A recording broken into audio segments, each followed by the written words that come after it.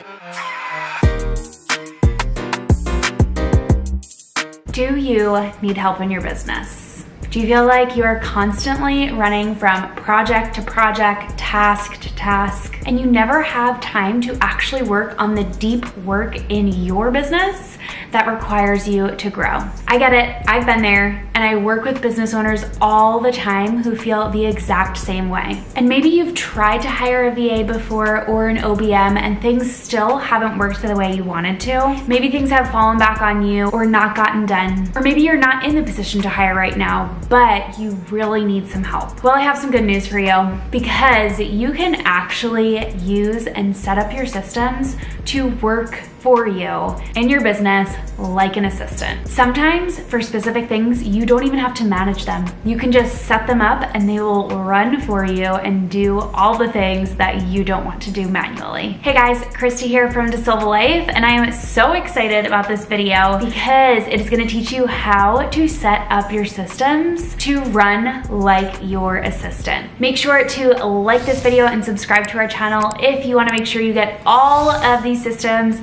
and organization content that you need. So let's dive in. What are the benefits of creating systems in your business? You waste less time, like creating tasks, sending invoices, checking in on your email inbox a million times a day, coordinating schedules and scheduling calls. You can finally get more free time in your business to be able to do deep focused project work, to be able to continue learning more about what you love or maybe skills you want to add, or just take some time off, unplug, and get some rest. Setting up systems can save yourself so much stress and energy from hiring. It takes a lot of time and energy to train a new team member, but you can actually set up your systems to do the entire training process for you. And you'll finally know what to do and when hitting your desk in the morning, instead of staring at a blank piece of paper or one that has a million things to do, and you'll just be able to tackle exactly what needs your attention right now. Okay, let's start with incoming leads. So this is great, right? You want more business? But I have personally been to the point in my business where I'm like, oh my gosh, we have more leads coming in. I don't even know how we're gonna be able to handle this project. So if you're there, I hear you, I feel you. I've been there and it's gonna be okay. So let's just get that out of the way first.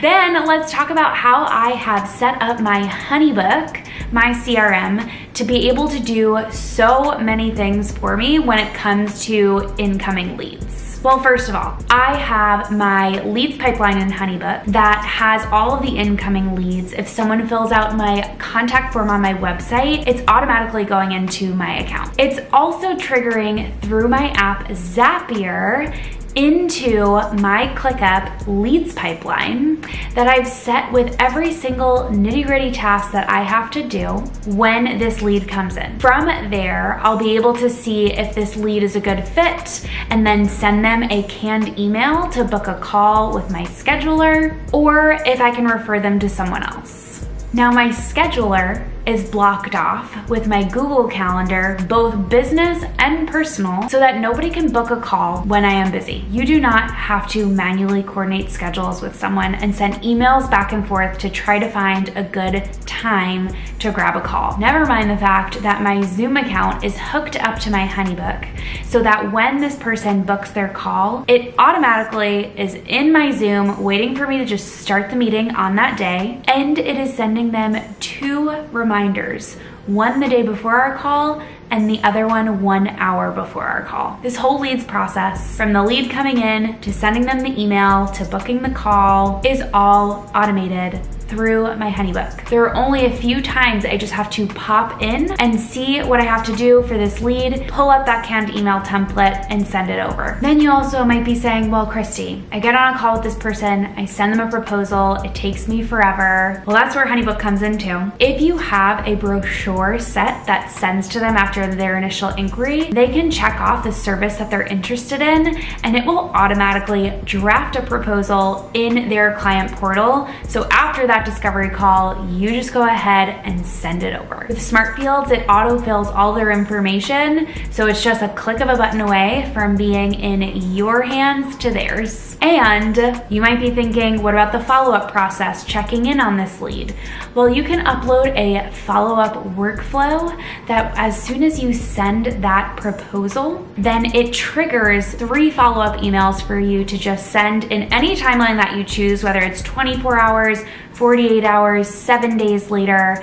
So you can go ahead and just send those emails to check in with them if they haven't responded about the proposal. Now, if they did respond and they went ahead and signed and paid, you can also have a workflow triggering them to send the welcome email and then for them to book their kickoff call. Again, with HoneyBook automations, this is all automated for you, and you can write whatever email you want for these workflows. So you can make them super nice and personal, or you can even add personal details if you want to hit that approve before sending. So these are just a few different ways that in my leads process, I have set up my systems, HoneyBook and ClickUp, to work like my assistant, giving my client all the information they need, checking in with them, and telling me exactly when I need to tend to that project. Okay, now there's another aspect of this. You might be thinking, Christy, well, okay, got the leads thing down. Now what about even knowing my capacity and being able to take on new projects, onboard them, set up their project, all of those details that sometimes can slip through the cracks? Well, I've got a solution. So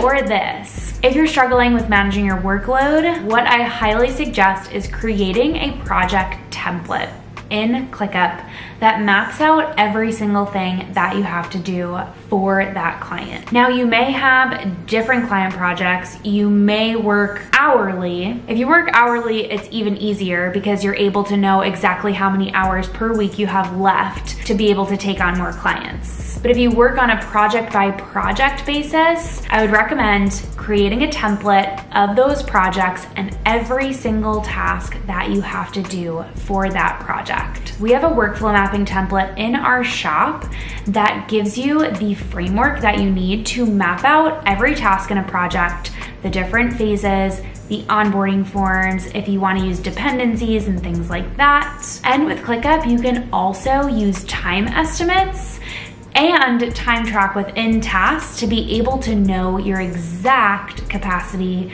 for a specific project. So now, if you get a new client that signs for that project, you can just upload that template, remap the due dates, and then have every single thing in your calendar. So when you get on a call with a new lead, you can see what you already have going on for the client that you've signed. Then you can give them the appropriate start date, how much you can take on, and know that you are still within your margin of your working hours. Okay, so those 2 examples were when it comes to client work, whether it's leads or client projects. Now, what about the things running in your business? Well, a couple different things here. You can utilize automations to tell every team member what they have to do and when. Let me show you a quick example of some automations that I have in my content calendar and in my leads pipeline so you can see how it's telling everyone what they have to do. These are the automations currently running in my Instagram content calendar. Now, I have automations all throughout ClickUp doing different things,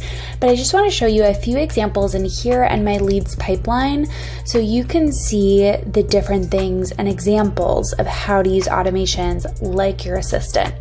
So you can also add a description to your automations, and let me show you a few examples in here. So here we have when the status changes from any to ready for a review, it's going to reassign me and change the due date for 2 days later. So that way, after my VA goes ahead and creates the content, then I'll be able to just go in and easily review it. It's gonna pop up on my calendar and she's not even gonna have to remind me. ClickUp will do that for us. Then you can see if it needs edits, it's gonna reassign Jess with 1 day after the trigger date. So that means 1 day after I move it to needs edits, it's gonna assign her and it's gonna pop back up on her calendar. Let's see another one. When it sets to ready to schedule. So, okay, Jess, everything is good to go. It's going to reassign Jess with a day after the trigger date. And then showing one more that's really cool is I have, when the task is created in this list, it's going to add a comment to pull up the task instructions in this right here. So the IG content creation task template living in our SOP library. So if you see all of these tasks in here, you'll see that as soon as I created this, it puts this in the comment section, and here is the content creation task. When I pull this up, it's the exact SOP on how to create a carousel.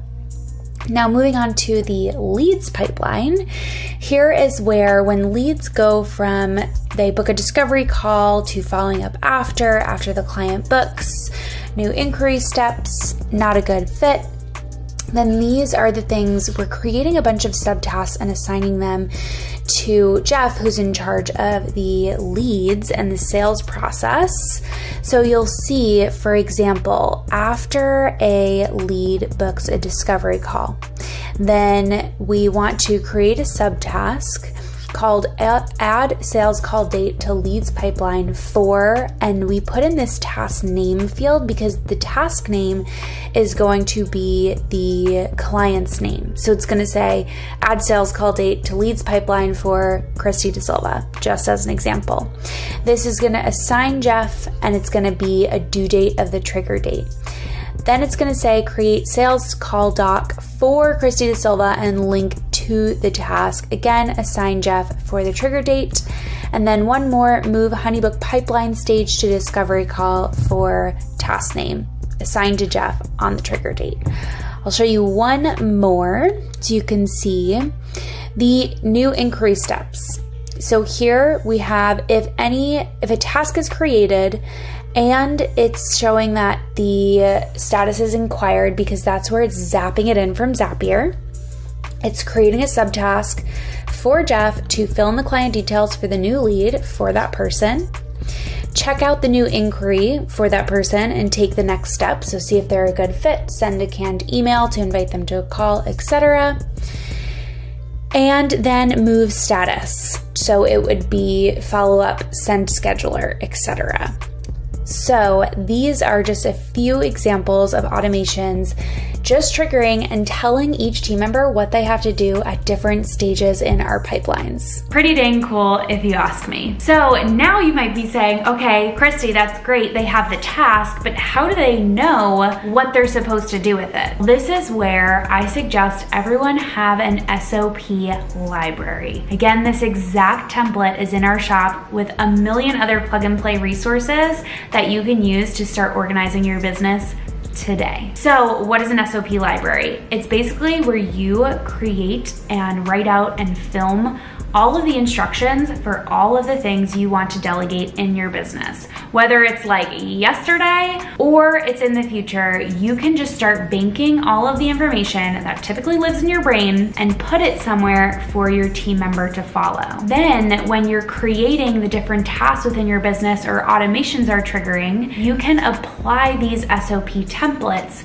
So every time that task ends up on their calendar, they have every single thing that they need to accomplish that task. Creating SOPs and delegating in ClickUp is one of my favorite things and has been so helpful to hundreds of our students and clients. So I've given you quite a few examples here of how you can set up systems to work for you like an assistant, but there is a main foundation here, and that is automations. Having your systems set up to not only be organized, but automated for you is gonna take so much work and revisions and check-ins off of your shoulders. Now, one of my favorite tools to be able to automate virtually anything in my business is Zapier. Zapier is an integrations tool that can connect two softwares together. So for example, like I mentioned earlier, when a lead comes in through honeybook, it zaps all that information into my ClickUp lead tracker. I want to show you this example specifically to give you an idea of the power that Zapier has. So this is the inside of Zapier. You'll see I have all my different folders here, and this is my leads folder where I have 3 different zaps set up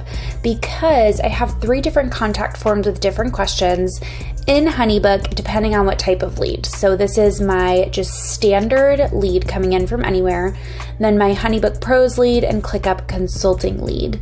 So let me pop into just this one and show you how it's set up. So I have that when a new inquiry comes in from honeybook, so you choose the event that it's a new inquiry, choose the account, that's mine, and then test the triggers. So this was a test of my own, just filling this out. Then I have a filter that it's only continuing if lead source does not exactly match honeybook pros. So that way in the honeybook pros one is the lead source does exactly match honeybook pros, because creating the task in ClickUp, when you go to setting up the action, all of these are a little bit different, the questions. So I want to pull in the exact responses from this lead form into the description of my task. So here you'll see this is going into the sales and launches space, into my leads pipeline. The task name is going to be the first and last name, so the full name of the lead. And then I have pulling in this information: email, Instagram handle, website URL, the different questions like how long have you been in business? And that is it. It's going to pop up in the inquiry status, and then it's going to trigger those subtasks that you saw before in the automation section. So Zapier is such a great tool to be able to give me all the information I need, give my team members the information they need, and all this is done as soon as this lead fills out this contact form in my honeybook. So now that you saw that example of Zapier, here are a couple other things you can have it do. When a new client books, you can have it create a folder in your Google Drive with all the things you need for that project. When a Zoom recording gets downloaded into your Zoom, you can have it immediately upload into Dropbox. And so many amazing things you can do with Zapier. The thing is, these tasks that I'm talking about in this video, you might think they're not that hard and they don't take you that much time, but they compound over time. The admin work, the revisions, the delegating, they all add up, and being able to take them off your plate little by little is just setting up your business foundations to be able to grow and scale. Now, if you have a tool or a hack that I haven't mentioned in this video, I would love you to share it with everyone by dropping it in the comments below. And if you liked this video and want more content like this, give it a thumbs up and make sure to subscribe to our channel to let us know. I will be sharing more about how to make your business less stressful and how to make your schedule less busy, so stay tuned.